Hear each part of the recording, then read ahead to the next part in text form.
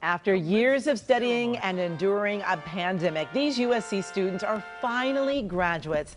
The university is celebrating the class of 2021 and the class of 2020 with a series of in-person ceremonies at the LA Coliseum. KCAL 9's Alex Biston is live to show us the pomp and circumstance. Alex? Yeah, hi Amy and Juan. You know what, this is the second commencement ceremony of the day, and you know what, it is such an exciting time for these graduates after almost a year and a half of uncertainty. To celebrate USC's combined 137th and 138th commencement ceremony. It's the moment they've all been waiting for. These USC students can now be called graduates. It was kind of a blessing in disguise. For Charisma Garcia, that blessing was getting hands-on experience working on the front lines of the pandemic.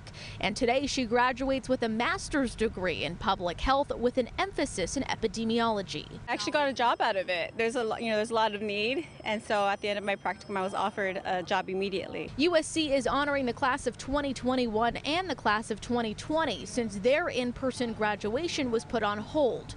Over the next 7 days, 36,000 students will receive their diploma. We're all very excited to be able to do it in person. It's been a lot of hard work, so we're excited to be able to walk across that stage. Welcome and congratulations.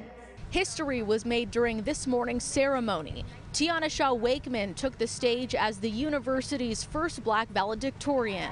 To me, this revelation stands as a testament, albeit small, to both how far we've come as an institution, as a country, and how far we have to go.